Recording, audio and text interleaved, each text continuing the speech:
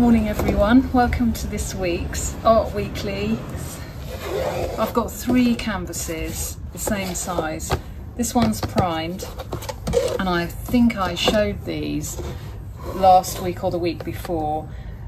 They've got grounds down, nice and dry, and I thought I'd just find a shady spot, and I'm really taken with the Agapanthus brain drain after days in the exhibition. It was fantastic. I'll talk more about it later, but lovely to be at home today and hopefully doing some nice painting. So I'm going to try and do something with these Agapanthus, and you'll also probably see behind me, if you remember months ago potting up the tiny geraniums. This is the fruits of our labours. I'll get the easel set up and get going with some paint.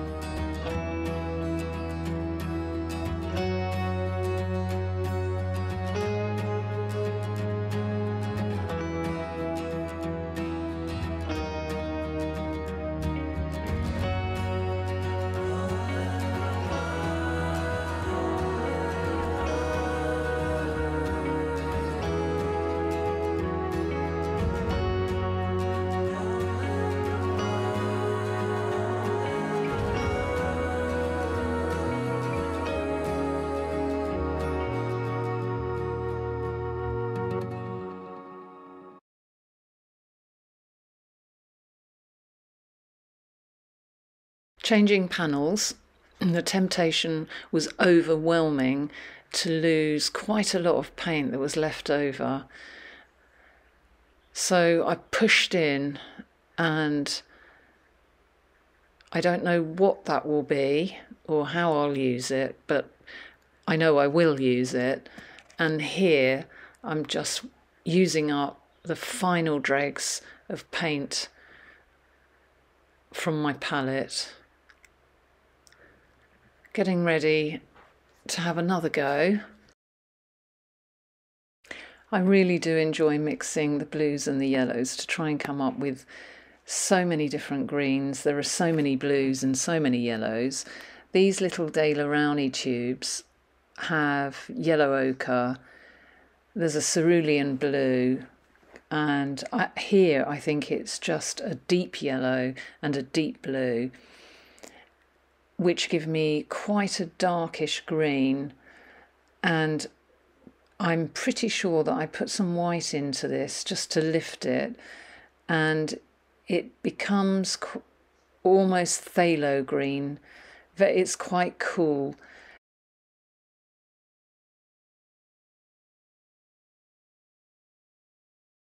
My first instinct is no, I don't want the phthalo green, but I decide to stick with it.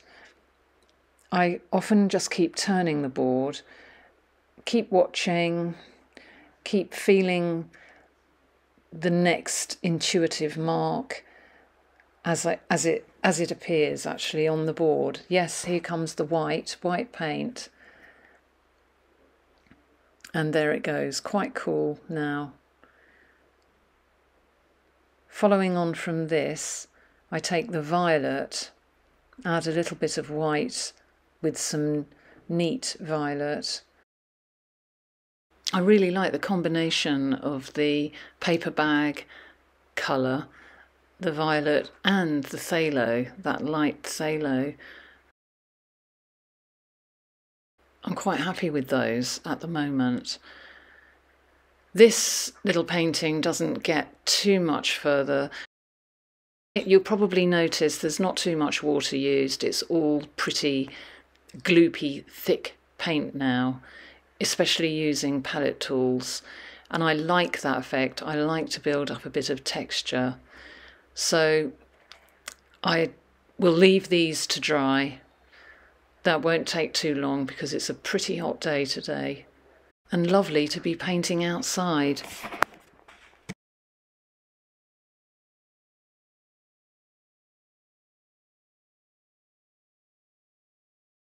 Morning everyone. I got a little bit more down on this one yesterday. This was the canvas that I smudged with the palette, and I do actually love this background note. So more to go on those. Last night the decision was made to free these long landscapes.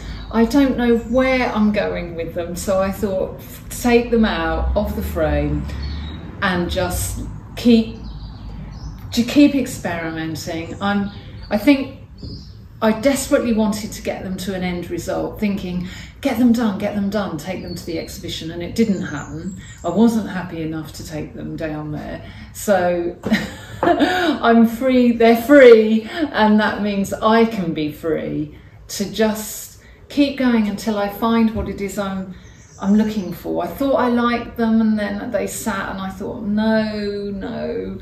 It's so interesting at what point we all think, yes, that's what I'm after. I still haven't got there, but I'm really enjoying these three.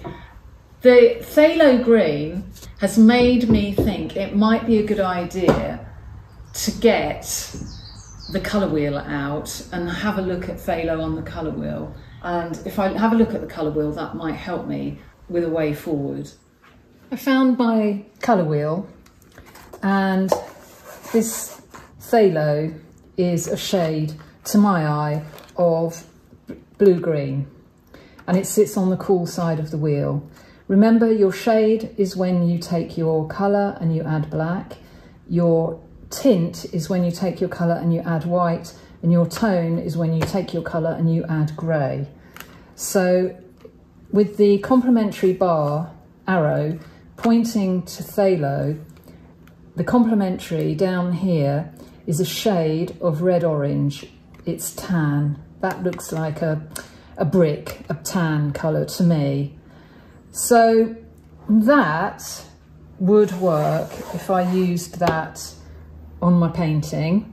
But what really interests me, and the triad colours are colours, sorry, not triad, the triad are the triangle colours off.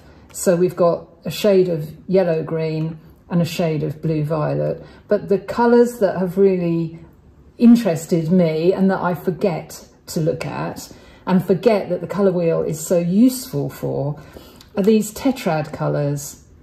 So I've got my complementaries, and the tetrads here, a shade of yellow green, which I know which I instinctively know will work. The shade of yellow orange is pretty much like paper bag colour, so that's probably why I'm happy with that. The violet, I could enhance and bring in more violet, and maybe now introduce a shade of blue violet, and that might really help me just to be confident, just to give myself a little bit of confidence. You can obviously find your own way with colour, but if you've got a colour wheel, it really is such a useful tool. I never underestimate the power of the wheel, because it always rings true.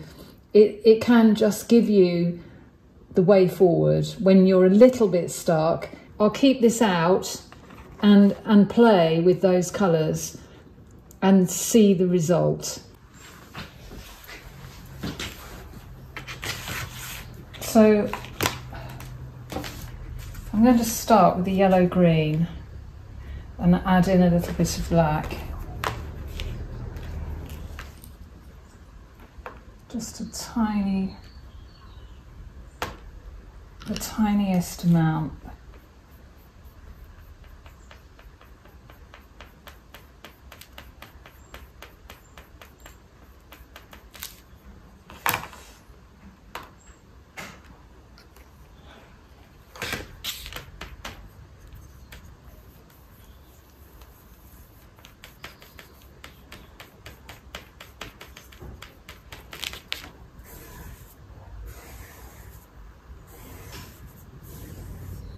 At about this point, the lawnmower drowned me out, so I thought I'll just talk through what I'm doing. One of the first colours, the shade of yellow-green, made a shade by adding that little bit of black, and I love these shades of green. This is a dioxazine purple, a golden fluid. It doesn't want to open anymore. That's one thing with the fluid paints. If you don't keep that nozzle clean, it's quite tricky to open it once it's sealed up. So a little bit of that. And a little bit of red. This is a primary red. Just to see, just to try and get the red violet.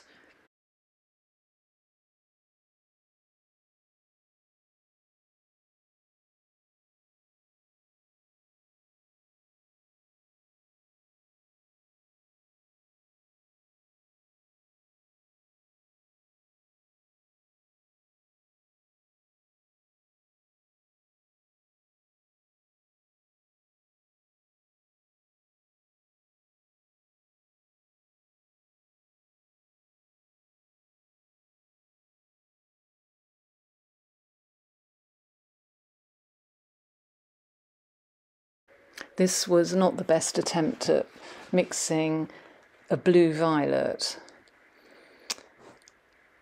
I used a blue with a bit of black, which was much, much too deep. So I think here I put in a little bit more blue. Yes. And that's really a mid blue, and I think the blue really should have been more of a periwinkle blue to start with, but that I didn't have to hand. So this is very deep. What to do? I come in with white. I did try. No, I don't come in with white. No, no more violet. What's that?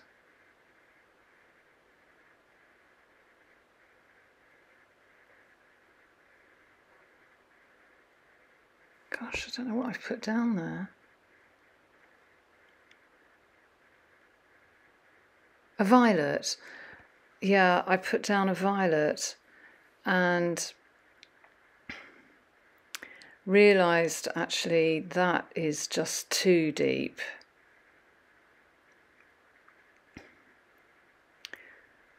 But I carried on nonetheless, sort of mixing between those two areas of colour. If I zoom in, that might show up. You might be able to see the colour better.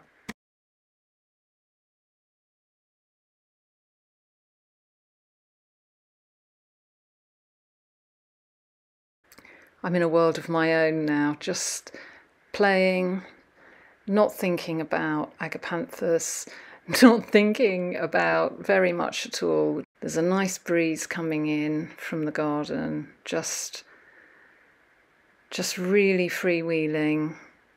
I know that I probably won't keep these shapes, but while I've got all that lovely paint there, I'm going to just see what comes.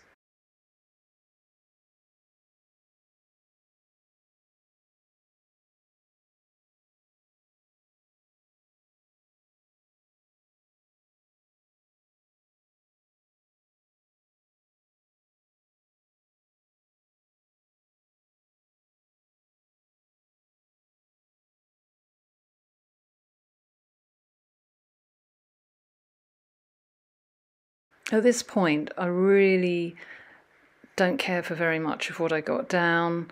I've lost a lot of the phthalo, but I never kind of worry about that. I just think that's a stage and it's something to really respond to. I like almost that I really don't care for it and that I've got to do something now. Oh, look out. I'm going in for a swipe. Turning the board, it's a mess. So, what to do? Well, I kept going and let it just develop as it seemed to want to. No sense of Agapanthus, something a little bit hydrangea-ish.